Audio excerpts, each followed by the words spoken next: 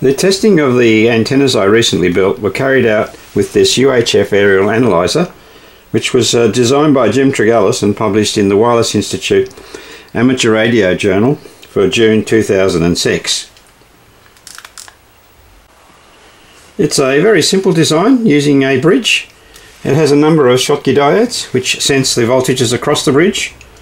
It gives you an output for standing wave, ratio, resistance, and the ability to set full scale deflection. The source of signal for the bridge is, in my case, I just use a small handheld transceiver. You require anything from about 1/4 of a watt up to 2 watts, and that works quite nicely. The circuit is simple and it's reliable. I've used a number of commercial analyzers before I use this, and I find this is superior to any of them. The ones with low-cost SMA connectors, you need various adapters, and there's others that you have to keep resetting for each reading. This is straightforward. You just simply plug your load in, set your attach your rig, fire away, and you've got your answer very quickly. And also the adjustment, as you adjust the antenna, it's very quick to see on the analog meter. So I'm extremely happy with it and I would recommend it. Total cost is not very high.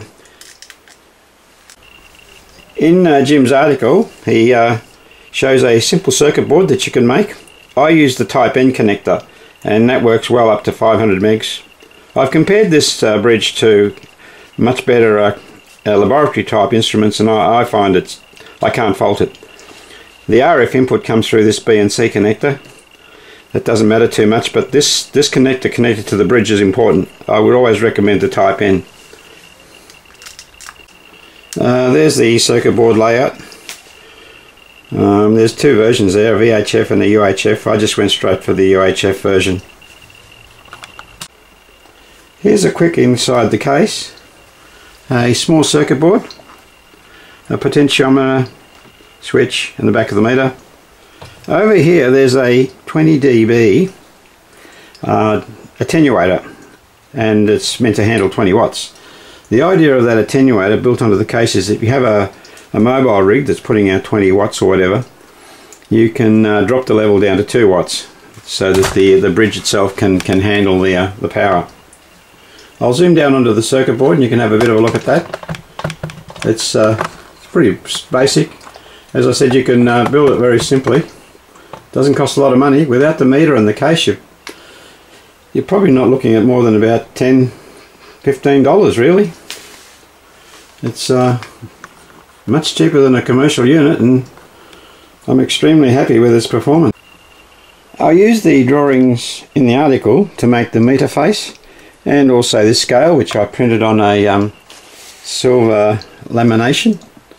It's actually transparent material and then laminated in a silver pouch. I'll just go in a little bit closer to that so you can have a closer look. There we go. The attenuator is on the side, as you can see here. It's marked 20 watts maximum.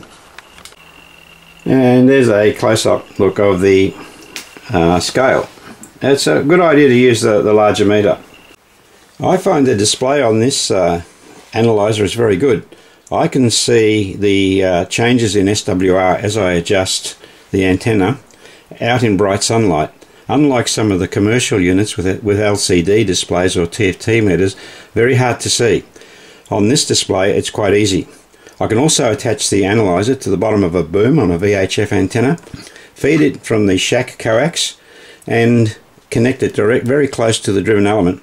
From the ground I can see the scale using a simple pair of binoculars. That's something I can't do with some of the commercial analyzers with small LCD or TFT displays. The other advantage is that the needle moves quite quickly, so as you're adjusting something you get a very quick response. Some of the analyzers I've used often need a reset, and if the analyzer's up on the antenna you have to bring it down and reset it and start all over again. This instrument requires no resets, very simple, and responds very quickly. So in operation, staying on the meter, I'll set it to full scale deflection. You can adjust that with a knob. SWR, that's it there, and there's the resistance. I'm using a small dummy load I made. So there's a view of the dummy load, which is on a type N connector. It's some SMD resistors. Got to make sure there's very little reactance if you're going to make sure the instrument is correctly calibrated. So using that dummy load, I was able to set it up quite accurately. I do have professional loads, and I've checked them as well, and the meters also been checked against them. So there's a view of the attenuator, input and output. You can use it either way, depending what sort of connectors you've got. I use the BNC to BNC and a PL there, but it can go the other way with it. This particular attenuator I measured at 15.8 dB, and it's just using ordinary resistors, so it's not much good up in the higher VHF area, but it's good enough for what I wanted to do. For UHF, you probably need a thick film attenuator or something like that.